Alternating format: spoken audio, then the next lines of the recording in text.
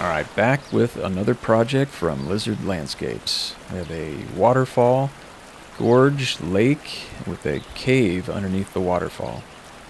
This is based off of a well-known waterfall in the United States, so leave a comment as to your guess as to which waterfall this is based off of. The only things that were not based off of the reference photos was the lake and the cave that's underneath the waterfall. So I've got an interesting cutaway to the water feature that was rather challenging. Got about 120 trees, 120 pine trees that are in the project. And like I said, I've got a cave underneath the waterfall feature. And what I did was puncture some holes in the top of that area to be able to, you can see the holes there, to be able to shine some light in there to get this lighting effect.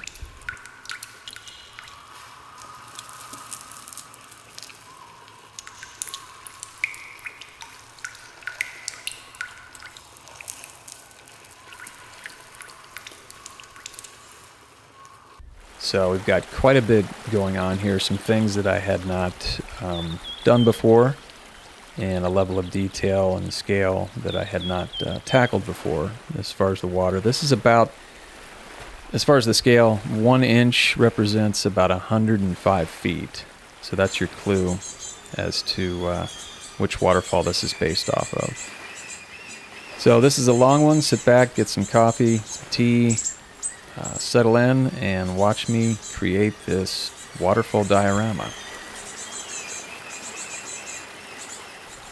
Alright, you're going to want to make sure that you're near an open window, so I'm going to be using some hot wires from the hot wire foam factory. And you also want to be using a professional gas mask. Just helps protect you from the fumes even though you have adequate ventilation. So usually what I do is do a sketch, some sort of plan to get an idea of what I'm going to be doing. So it's based on reference photos, but I always do a sketch in addition to that.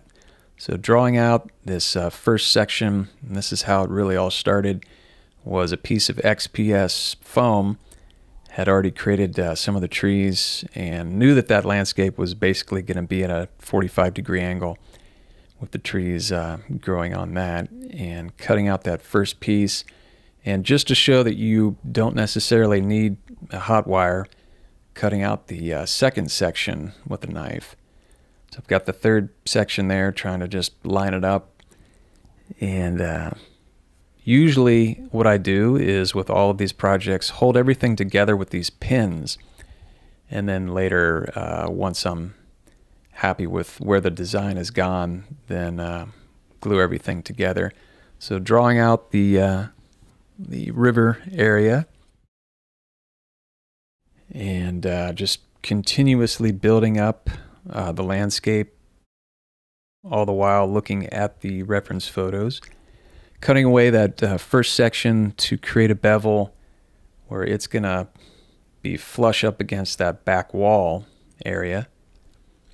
And this is how I created the trees. I'm gonna leave a link in the description as to the video that I watched going over this process, just taking pipe cleaners and burning off some of the fibers to create a trunk, and then using scissors to get that shape of a pine tree.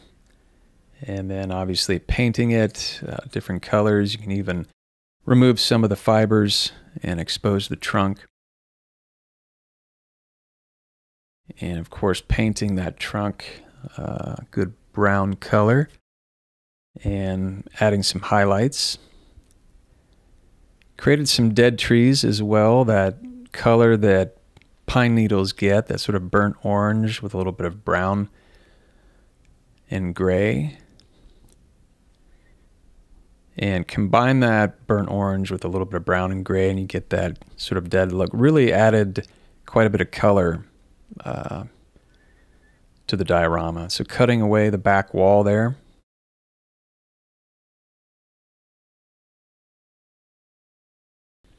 Sometimes it's a good idea to take some paper and just draw out some ideas as a way of brainstorming. I really didn't know what I was going to do concerning the lake, and so just to be able to see it up against that 3D portion of what I had already created and try to conceptualize like a curved cutaway to the water or having a flat cutaway. So cutting out the base, I knew I was going to have to build up that base because the depth of the lake was close to 3 inches deep. So poking some holes through that design and doing this so that I know exactly where the hot wire needs to start cutting, because I've got all of those marks which are basically adhering to that design. So as I said, nothing is glued down as of yet, it's just held together with those pins, drawing out a design for, at that point I thought it was going to be a flat, straight cutaway. So cutting out the top portion and then the river below, and then finally the lake.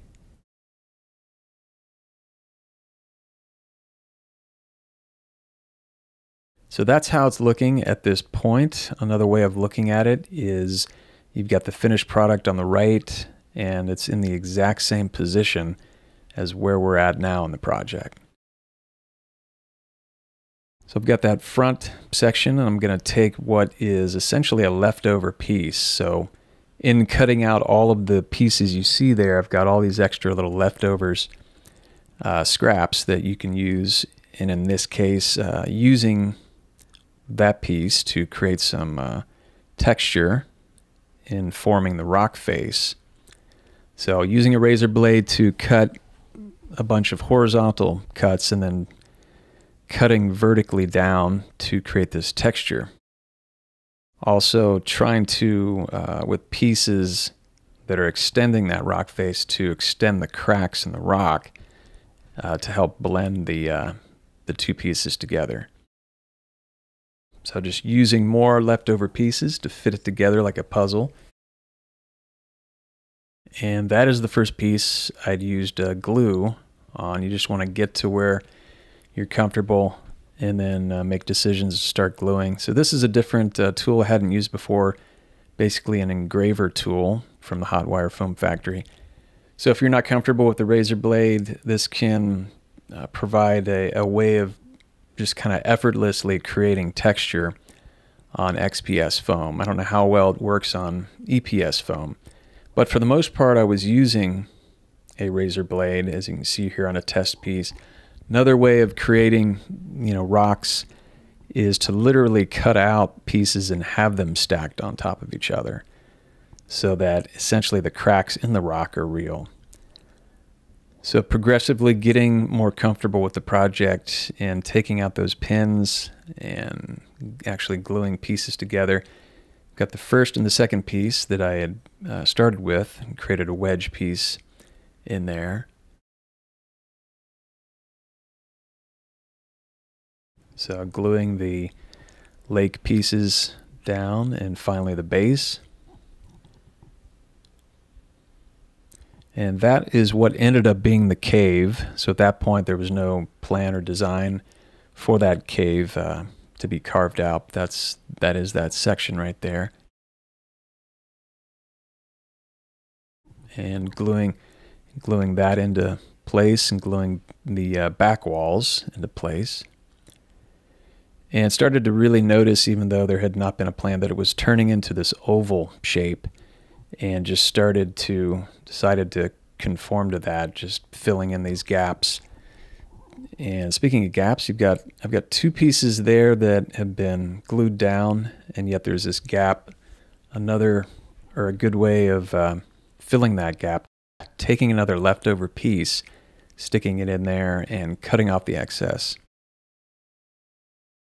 And just building up the rock face with small pieces to extend that landscape. Creating a little piece to basically hold in that resin in the top river area. And then as far as the texture for the rocks, it was quite a few different tools, but for the most part, just using a razor blade to, as I said before, cutting horizontal lines and then vertical lines to create texture, and then going back in with finishing touches to create all of these little grooves that basically I will fill everything as far as those cracks with black paint, and then dry brush varying colors of gray and brown on top of that. So using a product that is made for foam as far as gluing foam together, but in this case just really using it to add to the sculpture in building up a certain section of the landscape without having to cut out very small slivers of foam in order to do that. So you can use this as a way to sculpt in small sections, as you can see there, creating a slope for the waterfall. And for the most part, the rocks, boulders that were in the project were made out of foam. There was quite a few real rocks, as in gravel, but gluing in quite a bit of these rocks just made out of the same XPS foam, and have another leftover piece here where you can just pick apart at it and dig your fingernail into it and create sort of a flat rock.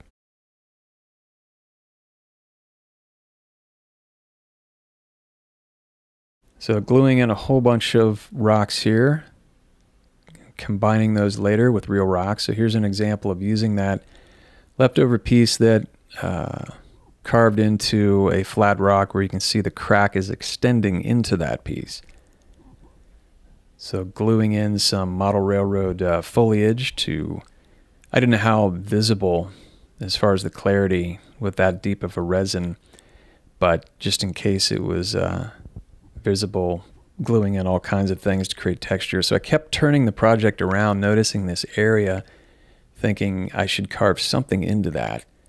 And so this is how the cave started. So using a hot wire, gouging into that, creating a basic shape of a cave. So looking at reference photos again and creating this this indentation or suggestion of a cave, and then of course creating another water feature,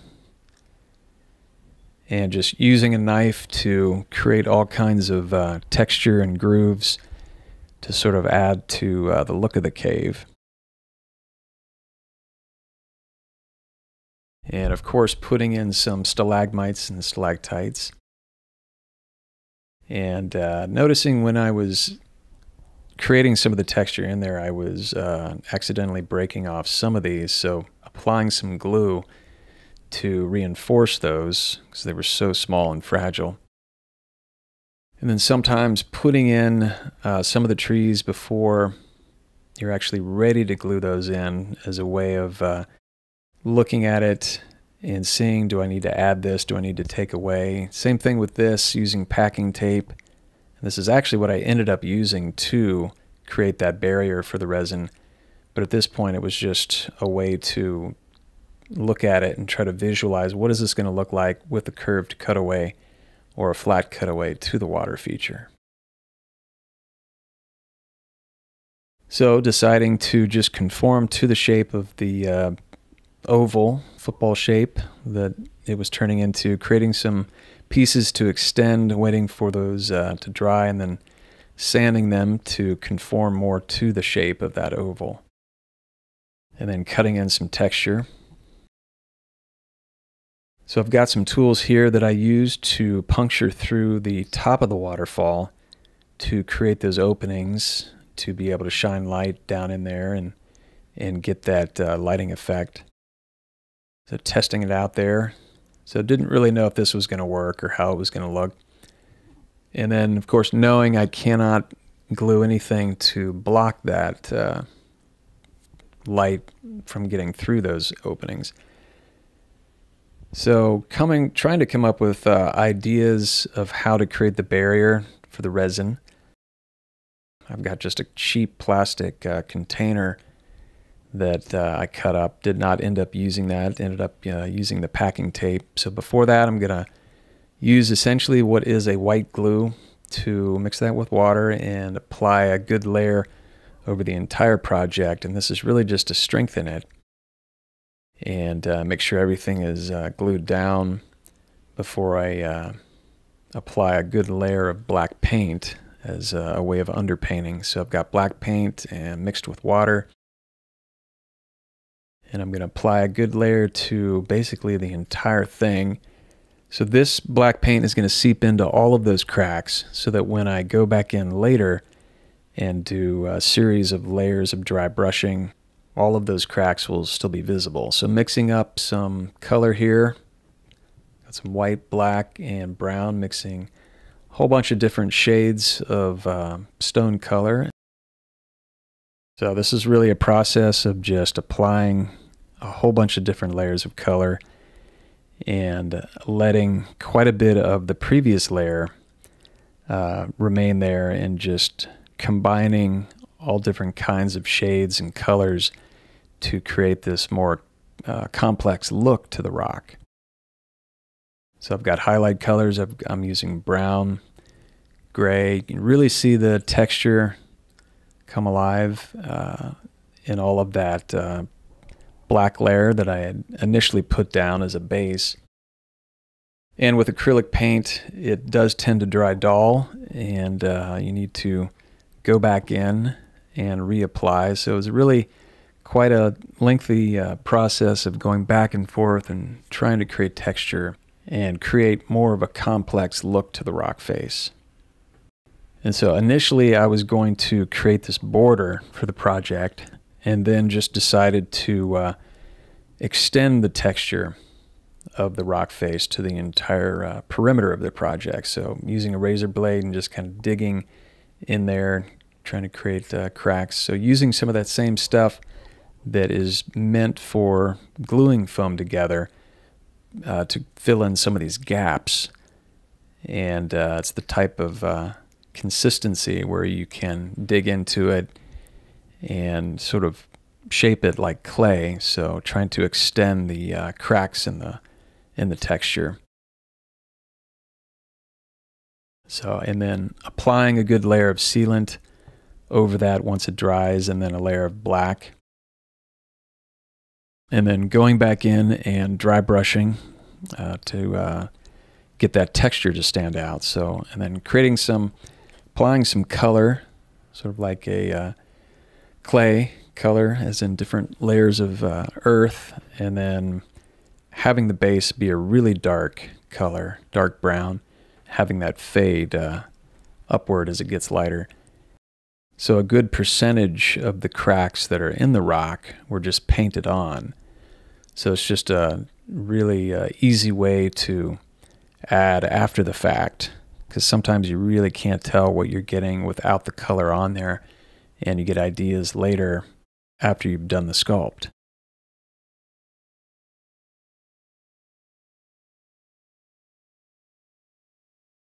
Then applying some brown paint to simulate dirt before I apply the ground cover. So applying some glue and then sprinkling on some ground cover to simulate the grass.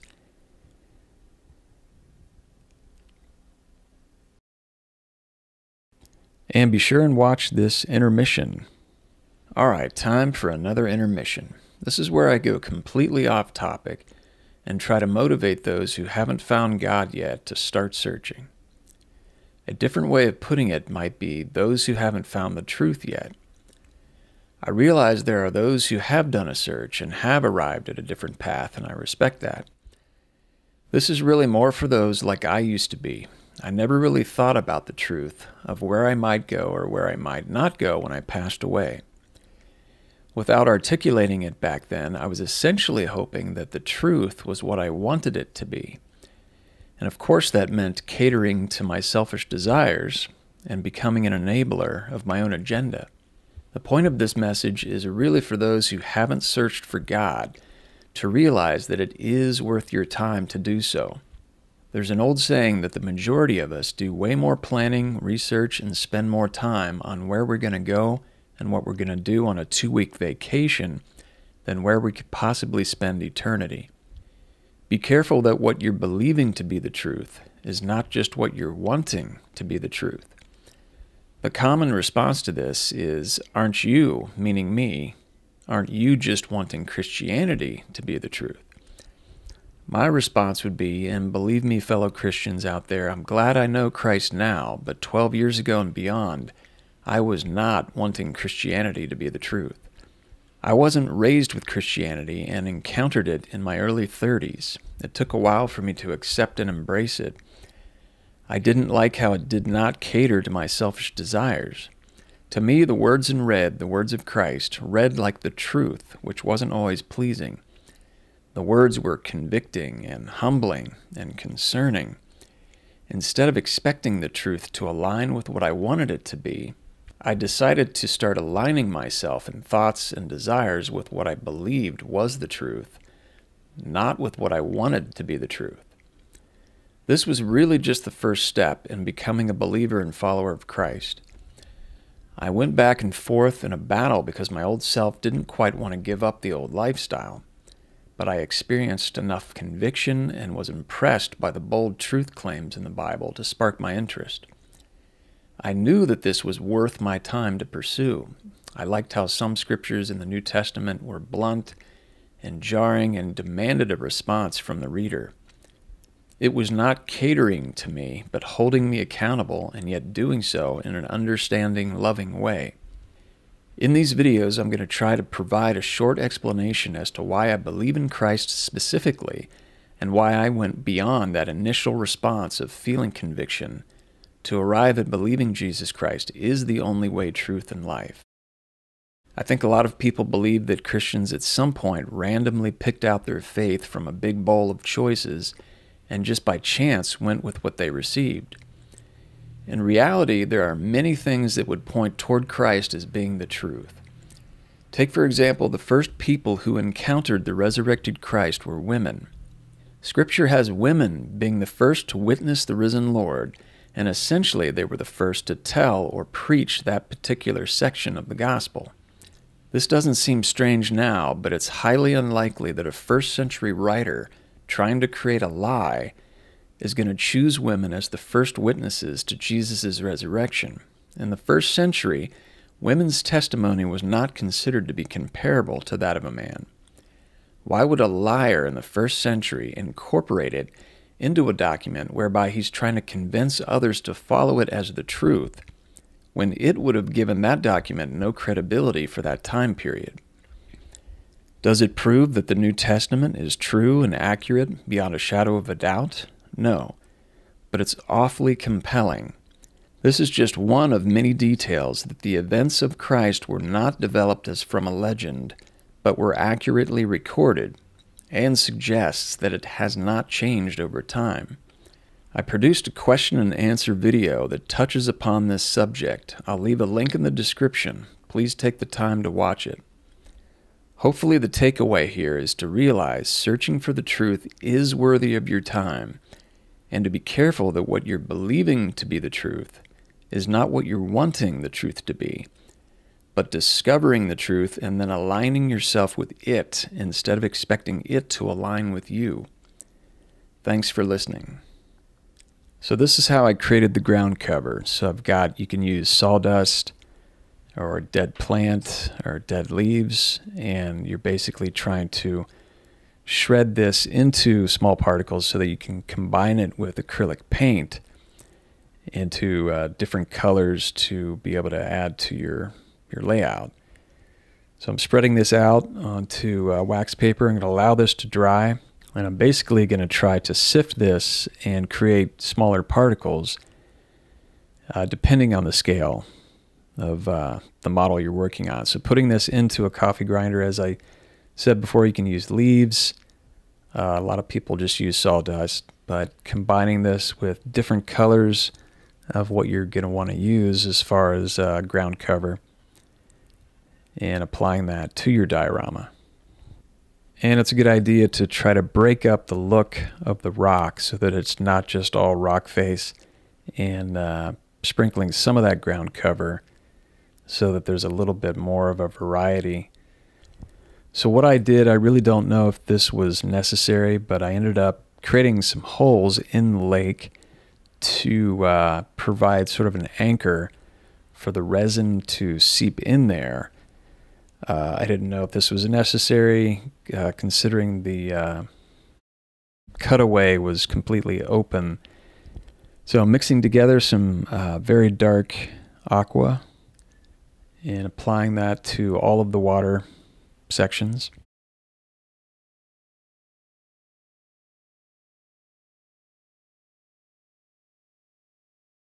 And mixing together some transitional colors, because basically what I'm trying to do is go from a really dark aqua to this sort of sandstone color. So a probably much better way of doing this is just using an airbrush, but just to show that you can do this without having to purchase an airbrush, trying to create that monochromatic scale from a dark aqua to more of a land cover. So I really wasn't happy with those holes I punctured in, but still wanted to leave some room for the resin to seep into, so applying some rocks in there. And doing the same thing to the other water features, trying to create that color blend to suggest the depth or shallowness of the water.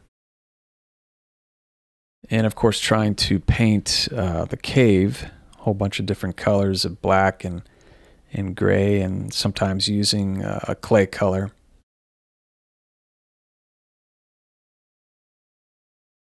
And then adding some highlights as far as like a light beige, and quite a few layers going back and forth. Wasn't really happy with it, and then painting the water feature and adding some of that orange red clay color into as if there's a reflection into the water. And then as a last stage, dry brushing those colors together at the top where the water line is going to be. So this is really the poor man's airbrush, where you obviously easier with an actual airbrush, but dry brushing can really simulate that look of trying to seamlessly blend two colors together. And then gluing in that rock that is sort of left of center in the top area. So that's where we are currently in the project.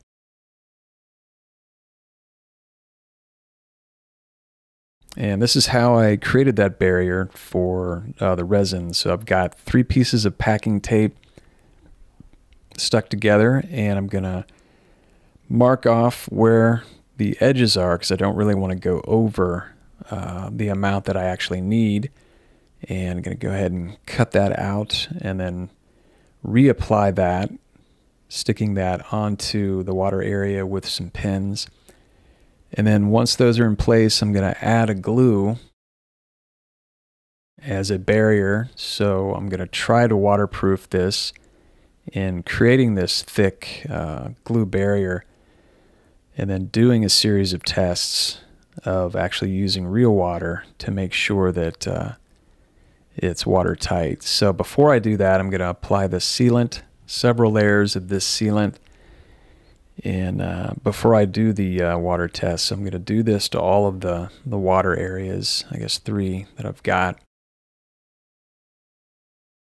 And then once that glue is dried that is holding that packing tape in, I'm going to remove those pins and basically do the exact same thing with the cave water feature in gluing that piece of packing tape on there. So applying more layers of sealant just to make sure I don't have any leaks. Had quite a few leaks. You can see one there, sort of the center of your screen. And going back in, because I know at that point it's on the left side, so I'm going to try to guess as to where that leak is coming from. And then putting the entire project onto a paper towel, filling it only to like the halfway mark to do a test for leaks. So now if I've got a leak, I know it's coming from the halfway mark downward. So I've got a leak right there, so now I can go back in and work on that right side because I know where it's coming from. and from what depth. So doing the same thing with the cave water feature. And progressively working up with the lake water feature and trying to test for leaks.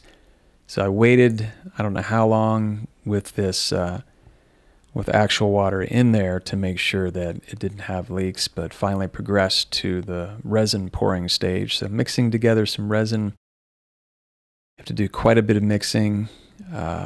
Just follow the directions on whatever resin that you purchase.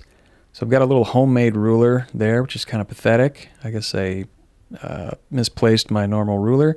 So filling in the first layer with a ½ inch of resin and then using the rest of that batch to pour into the other water features. And then covering that up so something doesn't accidentally fall in there. Leaving that for 24 hours to cure. And then so each layer that I pour is roughly a ½ inch, and there's 24 hours of wait time, cure time, before I pour the next layer. So a good way of measuring is to wait for one layer to completely cure, pouring actual water in there to the depth that you want it to be, pouring that into a cup, measuring that, and you can get a perfect measurement as far as the resin, instead of going over. The last pour that I did, I had mismeasured and had a little bit left over. So I think I waited about a week before I peeled this packing tape off. Wanted to make sure that it was completely cured. And there was really no damage. I thought there would be a little bit of damage. There was a little bit of scarring, but it did not pull off any of the project itself. It just left behind this ridge, this scar that the glue had produced in sealing it.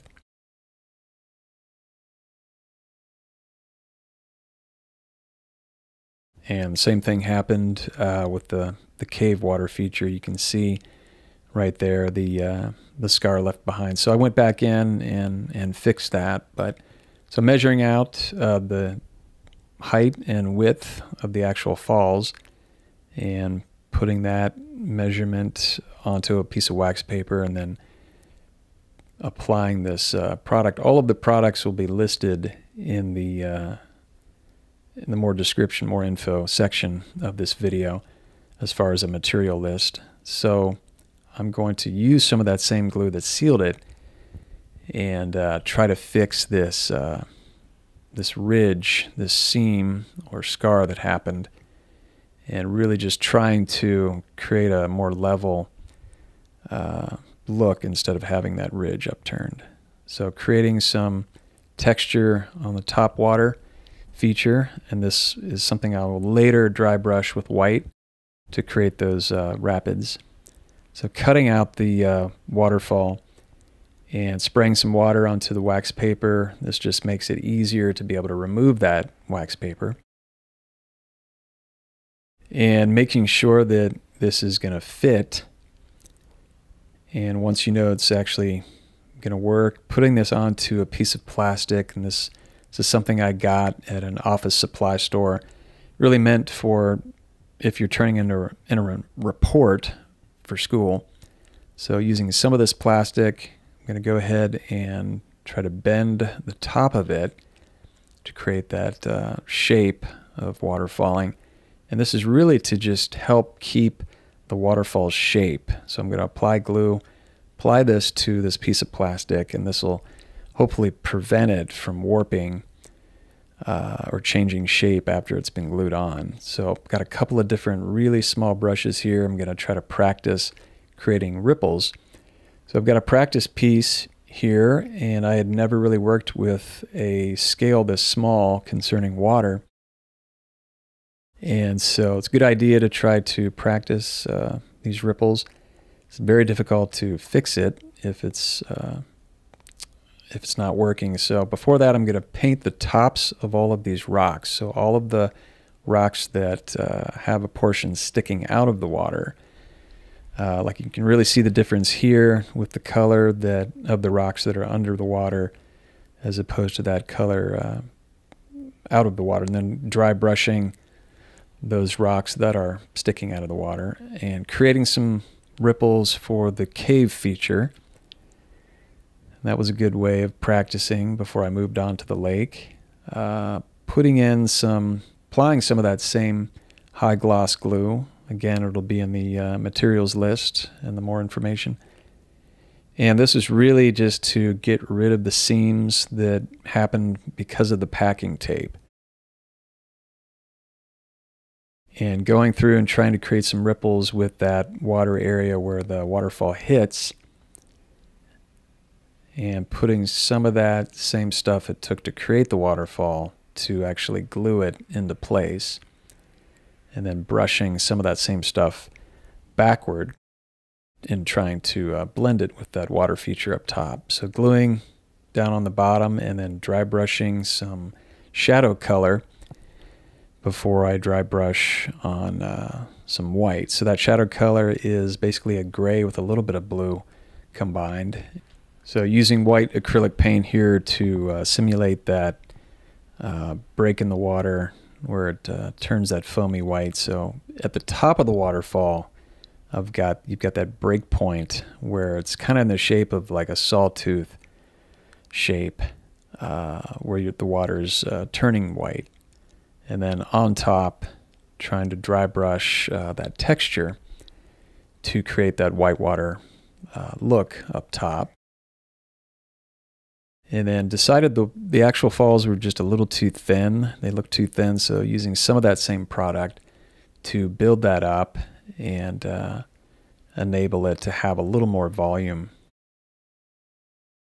And then applying the glue for trying to create the texture for that cascade area. So creating as small a ripples as I can possibly create with those brushes, because the scale is so small. So there you're seeing it after that dries, and I'm working in very small sections.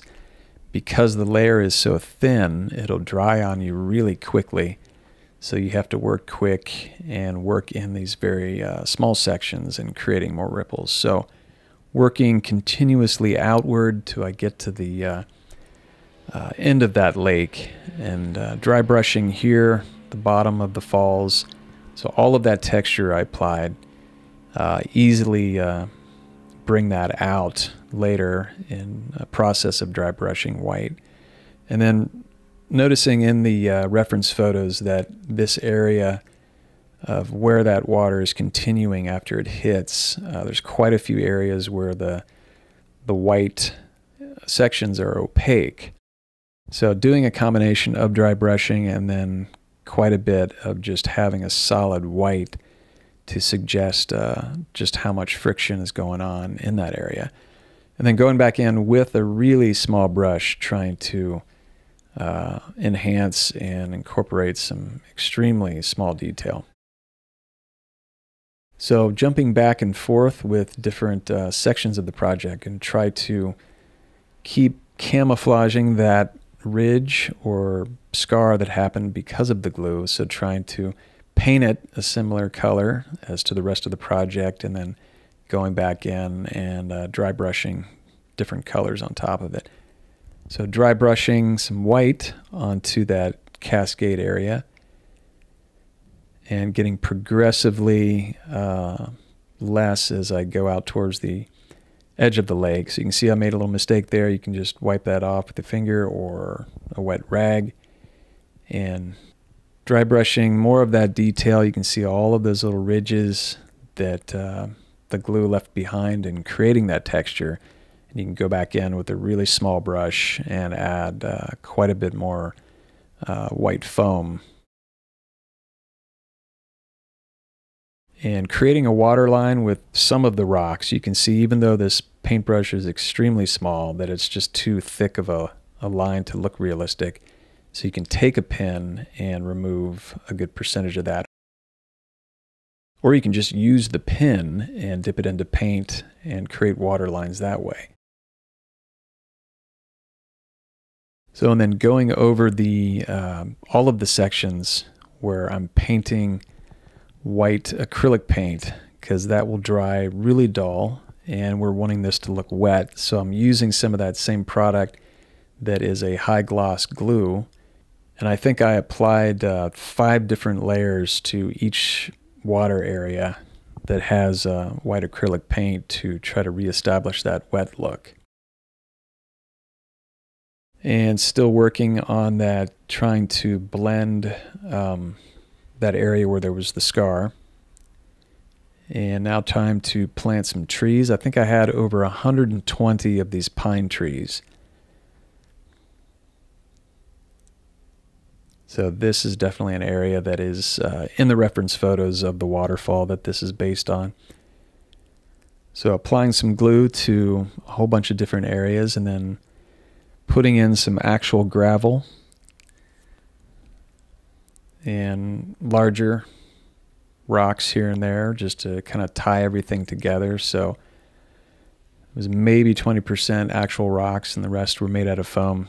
So applying some glue and using some model railroad foliage to try to break up that look of just having ground cover. And then doing the same thing up top, putting some model railroad foliage into a coffee grinder to get a different scale or look. And it just adds a nice complex look to the landscape. And then painting on some layers of that high gloss sealant to the waterfall itself, just to make sure that it's got that shine and look of actual water. So a good way of coloring the ground cover, instead of making more ground cover that is of a different color, is to just dry brush those areas. And got a light yellow there. So you can see it here where I've tried to mimic the color of the dead pine needles, where I've dry brushed a little bit of that burnt orange in that particular section. So all of that orange really bringing a lot of color to the project. And applying some glue and using a much darker model railroad foliage to break up quite a few of those areas where there might be too many rocks, just to again bring a different look to the landscape. And then kind of as a last stage, using a matte finish to apply one good layer to everything.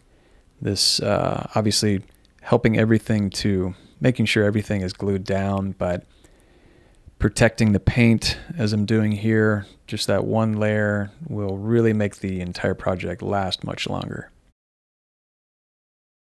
And then as a very last stage, applying some watered down glue to the base of the falls and then attaching some cotton, allowing that to dry and then pulling up on the cotton and sometimes pulling some of it away to create that look of mist, applying some sealant on the side there, and as if the mist from the waterfall is climbing up one side of the falls. Also can help you hide a bad edge to the fall. So there you have it, waterfall gorge, lake with a cave underneath the waterfall. So be sure and leave a comment as to your guess as to which waterfall in the United States that this is based on. And as always, thanks for watching.